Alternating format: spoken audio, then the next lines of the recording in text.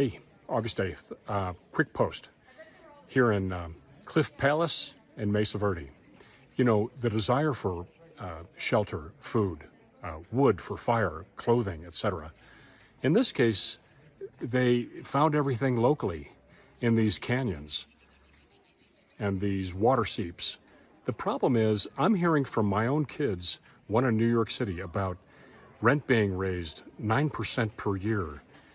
Another daughter in Salt Lake City, where they've got a non-responsive landlord. Now, let's be clear. Most landlords are outstanding. They take care of issues. But when health and safety is involved and you can't even get a roof fixed, a water line fixed, what have you, you perpetuate their unease and their health issues because in some cases they have to get a hotel and go somewhere else, or they've got to go get bottled water because the water in the tap isn't safe. I think we've got to be more aware of local and community compliance to health issues for those who rent. And we got to make sure that it doesn't become a repeating cycle of poverty for some people.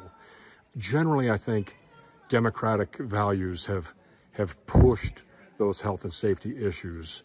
And I think it's something that we need to be aware of, and community leaders need to step up and really be proactive about. Thanks.